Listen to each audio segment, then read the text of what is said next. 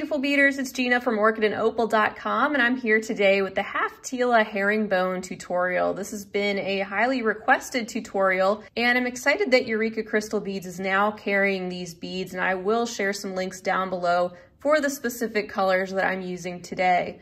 What I want to cover is how to get started, because honestly that is the hardest part. Once you have the routine down of what you need to do, it's super easy, it goes fast, and they can be kind of addicting to make. They also feel great, they're so slinky. So what I'm going to be showing you today are some segments of different options that you can make with your Half-Tilas. I'm going to show you how to make vertical stripes like the bracelet you see here in my hand, but with these smaller bands of color, and you can adapt that to wider bands quite easily. And I'll also be showing you how to do some horizontal stripes. So there's two different colors here with an outside color and an inside color. And I'm also going to show you how to make a wider bracelet so you have the skills that you need to make one as wide or as slim as you want. For the one that I'm wearing today, I did finish this with a ribbon crimp end. I have this glued in onto both sides, and it is in there very good. I used E6000, it's very sturdy. So that is one example of how you can finish these bracelets, besides using a wire guard and clasp method. And another method I suggest, especially if you're going with a wider width and you don't want to use a ribbon end clasp, you can instead make several loops of seed beads coming off of each end of your bracelet and attach those to a slide clasp, the ones that have multiple loops coming off each side. So there's tons of ways to finish these off. You'll just have to decide what width of bracelet you want to make, what works best with that. Maybe it'll depend on what you have on hand, but those are just a few ideas to get you rolling. And that's really what this video is. It's a springboard for you to see different variations and how you would make them. Just think about all the possible color combinations, widths, and patterns that can change the look of this whole design. Lastly, before we jump into it, you can use the herringbone stitch for other two-hole beads, not just the Half-Tilas. The herringbone stitch is a basic bead weaving stitch and can also be easily adapted to beads such as super duos. The only thing you may need to change is the size seed bead or quantity of seed beads that you're using around them, because these little 15-0s and the number that I'm using have been specially adapted to these Half-Tilas. But let your imagination run wild. We're going to start out by making a little swatch of this variation, which I'll call the horizontal stripes, with an outside color and an inside color. And we're going to start these bracelets in the exact same way, and that is by picking up 3 of our 15-0s and pull those down. And I would leave yourself about a 10-inch tail if you are planning to do what I did in order to finish off these bracelets with the seed beads. That way you can play around with that as a final step. So leave yourself enough to work with to make the end of that bracelet. Since I'm just doing a swatch of this for now, I'm going to pull mine down further. And in addition to the 3 15-0s, you're going to want to pick up one of your Half-Tilas in your inside color, 3 more 15-0s, and then one of your Half-Tilas in your outside color, and finally 3 more 15-0s. You can pull those down. So in total, this is what you have. You have both colors you're going to be working with, and they're each separated by 3 15-0s. Now we want to swing our needle back down the other way.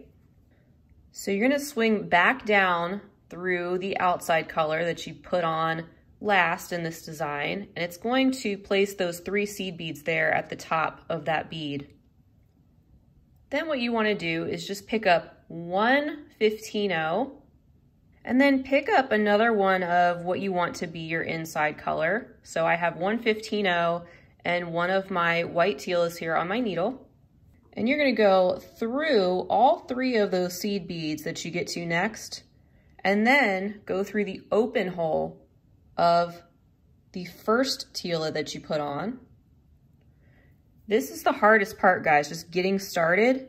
Once you're started and once you have the steps under control and learn, it is so easy. So give yourself some patience with this part. And if it takes you a few times to get it right, you're not alone. It almost seems counterintuitive, so you may have to watch this a couple times. And then next what you want to do is pick up one of your 15-0s and one of your outside color, and you're going to go through those first 15-0s, all 3 of them that you put on your thread, and pull. So you should have something like this so far. You have both your tail thread and your working thread coming out of the same seed bead right here. And you can see it's kind of leaning in and ready to go. And we are going to be putting our needle through this open hole of that outside color that we just added. It's kind of ready to go there, and pull. And that's going to put those 3 seed beads into place and kind of get that end started for us. So if you have something resembling this right now, you're on the right track. We have our 2 outside colors here located on the outside. They both have 3 seed beads wrapped around them. And you have your 2 inside colors here, one of which is hanging out with an empty hole on the side. Now we're getting into the more fun part, and this is the part that just keeps on repeating until you're done with your bracelet. So you're going to pick up one 15-0, then we want to pick up one of our inside colors. And you see that 15-0 that's sitting there all by itself?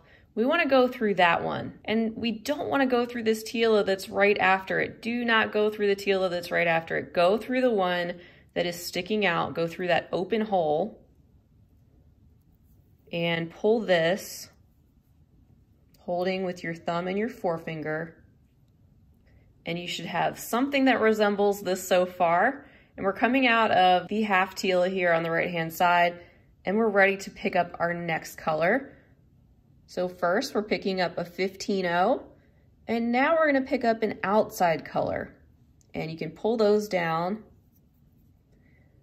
and you're going to look for, again, the little 15-0 that's sitting by itself, and you're going to go through that one. Do not go through the very next Tila right there. We don't have one that's sticking out to go through, so we're only going through the 15-0. Hold with your thumb and your forefinger and pull. And you should have something like that so far, which means we've reached this edge of our bracelet and we want it to match what we have already started, which, as you can see on the finished piece, is going to be 3 15-0s on each side. It's going to look nice and neat. So to do that, we need to add 2 more 15-0s to the one that we have here on the end. So let's pick up 2 15-0s, and then we're going to swing our needle back in the other direction by heading down back through the half Tila we're coming out of. But once you pull, those other 2 seed beads pop into place, and now you have 3 on this end. And we are going to repeat the same exact steps all the way down till you get to the desired length of your bracelet. So just like we did before, except we're going in the other direction, and feel free to flip this if you're more comfortable. Before we pick up a half Tila, we're picking up a 15-0, then our Tila, and that's going to be an inside color first. Then look for that 15-0 that's sitting all by itself and go down through the next Tila that's sticking out through the open hole. Pull that, and the further in you get, the more it starts to make sense and the easier it gets, and then it's mindless and you can just do this while you're watching a show or something. Then we're ready for our other color for this row. So we want to pick up a 15-0 and then our outer color, Tila. Look for the 15-0 that's sitting by itself, and don't go through the next Tila, just through the 15-0. We don't have another one that's sticking out. And when we pull that, that one pops right into place, just like we did before. For this side, you want to clean up this edge, make them all match. So pick up 2 more 15-0s, head up through the half Tila in the opposite direction to start your new row. Pull, and that made your 3 seed beads here on the side. All right, same exact thing, and then I think I can cut you loose with this one. Just like we did before, 15-0, inside color, look for the 15-0 that's by itself, head through the Tila that's sticking out, pull, pick up a 15-0, pick up an outside color, go through the 15-0 only, and pull. Now pick up 2 15-0s and go down in the other direction through that same Tila that you're coming out of in order to finish off that edge and move your needle in the other direction. And that is how you complete the slimmer version of the Half-Tila herringbone with an outside color stripe and an inside color. Now let's take a look at how you would complete the Half-Tila herringbone with alternating vertical stripes. This version is going to start exactly the same way as the first version I showed you, except that instead of picking up 2 different colors to start our first row, we're just going to choose the color that we want to start our bracelet off at. Since it's on the left, I'll just go ahead and say we'll start with white. So just like we did before, you want to pick up 3 15-0s, 1 Tila in your first color, 3 more 15-0s, 1 more of the same color of Tila, and then 3 more 15-0s. So this is what you have on your needle to get you started, and you can slide this down. And once again, if you missed the first part, if you will be completing this bracelet with a loop of seed beads and clasp like I did above, you will want to leave yourself about a 10-inch tail so you can pop a needle on that and then have enough thread to form a loop on that end. For now, we're not going to worry about it, and since I'm just doing swatches, I'm going to pull mine down a little bit further. And just like we did before, we're going to head back down through the same Tila that we're currently coming out of. And that's moving our needle in the opposite direction and getting us ready to start our next row. Now we're not done with the white yet. Even though we're doing stripes of 1 color, we're gonna do 2 passes with the same color to make this type of bracelet. So we want to pick up a 15-0 and one of the Tilas in the same color and pull those down. Then go through all 3 of the next 15-0s that you get to and pull that. And then you also want to go down through the next Tila that's sticking out right there, just like we did before. And then next you'll pick up 1 15-0 and one of those Tilas in the same color and go through those remaining 3 15-0s right there that we first strung on. Again, this is the most complicated part because it seems to mess with, at least it seems to mess with my brain a little bit at first. And then I'm like, oh, okay, I get it. So then we're left with both of our threads coming out of the same 3 seed beads. And we want to go through the Tila that we're coming out of to swing those 3 seed beads around it. And now we're ready to form our next row, which is also going to be in our other color. Now this pattern is done the exact same way as this one I did above.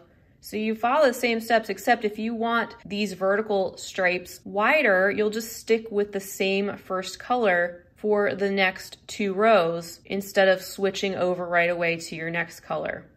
For this one, we'll just do these smaller stripes. And to start our next row, of course, we need to pick up a 15-0 and then our other color of Tila, and you can pull those down. And we're gonna look for that little 15-0 that's sitting by itself and also go up through the half Tila that is sticking out, not through the very next one, the one that's sticking out. And then for the second Tila on this row, of course, we want to pull the same color, first picking up a 15-0, then the second color, looking for the seed bead that's sitting by itself, going through that seed bead only, and pulling. This is what we have so far, but we need to complete 1 more row with that second color, and we need to also make this edge look nice. So we're gonna pick up our 2 15-0s, which will make the total of 3 on this edge. Pull those down if you need to. Swing your needle back around and go through the same half Tila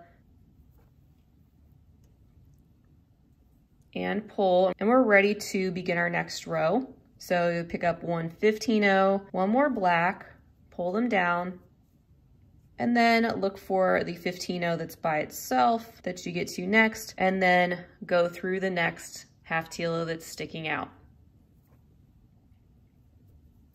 Pick up another 15-0 and then another Tila in our second color. Go through just the 15-0 that's sticking out. Pull your beads. Then let's finish up the edge right here by picking up two 15-0s and then heading back up through the Tila that we're currently coming out of, through the hole that's sticking out. And once we pull that, you can see that we have now two stripes completed and in place. So what we would do next is repeat the exact same steps, except that we're gonna be back to our white beads again. So you can see that you're doing 2 rows to get this effect, and in each row you're adding 2 more beads. All right, now I'd like to show you how I finish off the slimmer version of the bracelet with a wire guard and seed beads. So with the working portion of my thread, again, this is my tail thread, I'm gonna continue on to do this side first. This is what you would end up with if you're still working on your bracelet. And what I like to do to make everything kind of match, I like to make it look like there's 3 seed beads here and 3 seed beads here. So I'm coming out of this half-Tila on the top, and I'm gonna pick up 2 more 15-0 seed beads, and I'm just gonna travel down that 15-0 as well as the next half-Tila. And when I do that, that's gonna make it look like there's 3 seed beads sitting there, and I wanna do the same thing right over here. So just following my thread path, and I'm gonna go through the 15-0 that's right there in that corner, through the next half-Tila down there that would be at the bottom.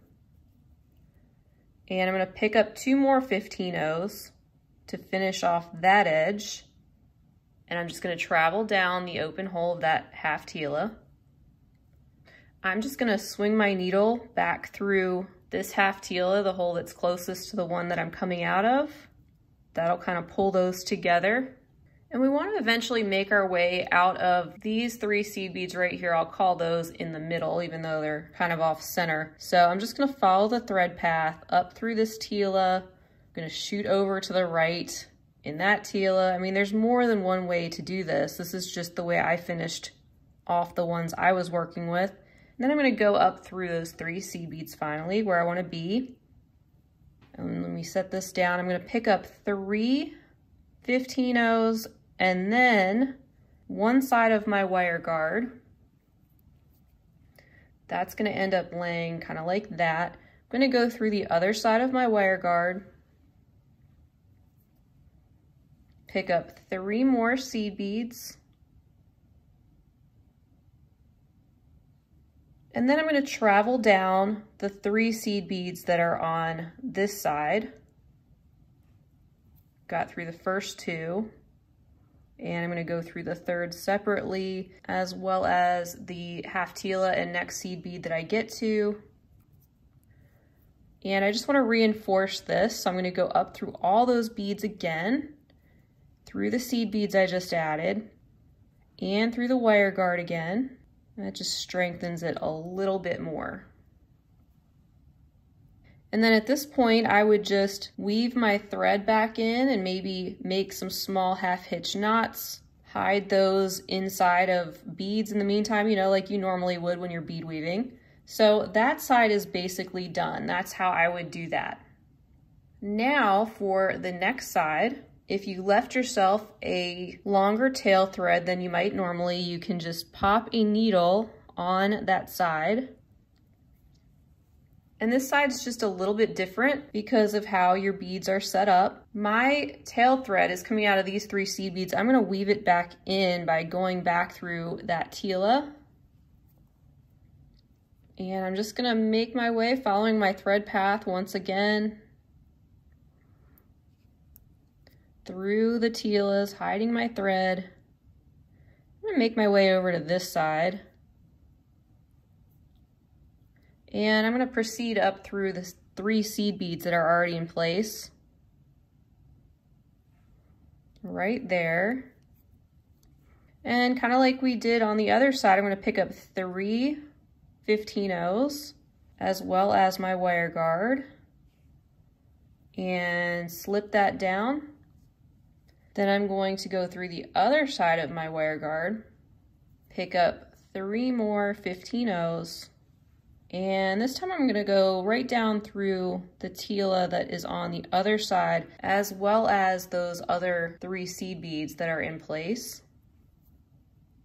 And there you have that side. And now, again, I would just weave back through that one more time to reinforce it, following the pretty much same thread path, and do one more pass around, going through all those beads and the wire guard one more time, which will just strengthen it. That's where your jump rings and your clasp are going to attach to, so you want that area to be stronger. And then I would just make a half hitch knot and hide it under some beads and continue doing that until I've got about 3 knots on each side and call it a day. So that is just another option for you to give you an example of how you could finish off the 2 ends of one of these more slimmer sized half Tila herringbones. Of course, this is not the only way you could do it. This is just another way you could do it. Now let's say you want to make a wider bracelet with horizontal stripes. You would start basically the same way as the slimmer version, but let me show you what you'd need to do to make a wider bracelet. Just like we did before, you want to start out with 3 15-0s, then pick up 1 color, pick up 3 15-0s, then pick up your next color, 3 more 15-0s, and you guessed it, pick up your next color. And then we're going to pick up 3 more 15-0 seed beads. If you wanted to make it wider, you would just add on another Tila and then 3 more 15-0s and so on. So similar to what we did before, we're going to pull these down toward our tail thread, and we're going to swing our needle back around and go through the Tila right here, the last one that we added. Then pick up 1 15-0 and pick up the same color you just came out of. So I'm going to pick up a purple and go through the next 3 seed beads as well as the open hole of my black one there. Then pick up 1 15-0 and now a black Tila. And we're going to go through the 3 15-0s and the open hole of the white Tila. And then finally, we're going to pick up 1 15-0 and 1 white Tila and go through these last 3 15-0s that we get to and pull. And once again, both our threads are coming out of this first 15-0 and we're ready to start our next row. So we're just going to shoot over through the open hole of this white Tila here at the bottom. That's going to wrap those 3 seed beads around that. Then we'll pick up 1 15-0, a white Tila, since we're working on this color stripe. We'll go through the 1 15-0 that's by itself, and we're going to go through the black Tila there that's sticking out through the open hole. Then we'll pick up a 15-0 and a black Tila, and we'll go through the 1 15-0 that's by itself and the purple Tila that is sticking out. And then we're going to finish up this row by picking up a 15-0 and now a purple Tila going through that single 15-0 just by itself. So here's what it's looking like so far, and just like we did before, we want to finish out the edge by picking up 2 more 15-0s, which is going to put 3 of those little seed beads there on the side and make it look nice and neat. So let's do 1 more of these little rows together, but I'm sure you probably get the hang of it by now. So that would be 1 15-0, and we're in the purple row. So we're going to pick up a purple Tila. Then go through the 15-0 and the black Tila that's sticking out. Then a 15-0 and a black Tila. Go through the 15-0 and the next white Tila. Then pick up a 15-0, pick up a white Tila, and go through just the seed bead there at the bottom. Pick up 2 more 15-0s and do our little turnaround. And that is how you do a wider band. You would just start out with more Tilas in that first step, separating them each by 3 15-0 seed beads. And my suggestion to finish up the wider bracelets is to either glue them into a ribbon end, such as this, or you can make some loops of seed beads coming off the existing ones here at the end and on the other side, and add those to the loops of a slide clasp, for example. So by knowing how to do a wider width, you can of course do any pattern. It doesn't have to be a horizontal stripe. You could adapt this to the vertical stripes that we were doing earlier, and the sky's really the limit. And that, my friends, is it for today's tutorial. I hope this was helpful for you. And again, this is just another way to use 2-hole beads, not only with the Half-Tilas, but this is similar with super duos and other 2-hole beads as well.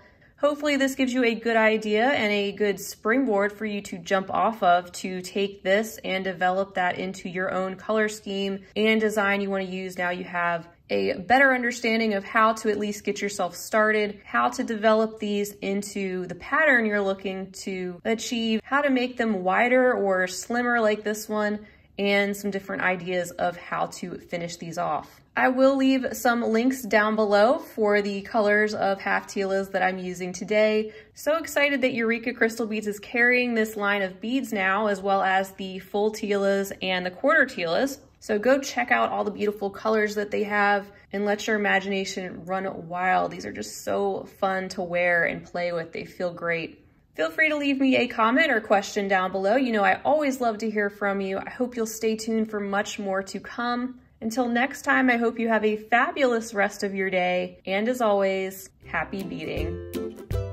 If you enjoyed this video, don't forget to give it a big thumbs up. For more content like this, don't forget to subscribe and hit the bell to be notified of my latest videos. You can check out the information section below this video for links to all my social media handles, recommended products, and my shop and blog at orchidandopal.com. Thanks for watching.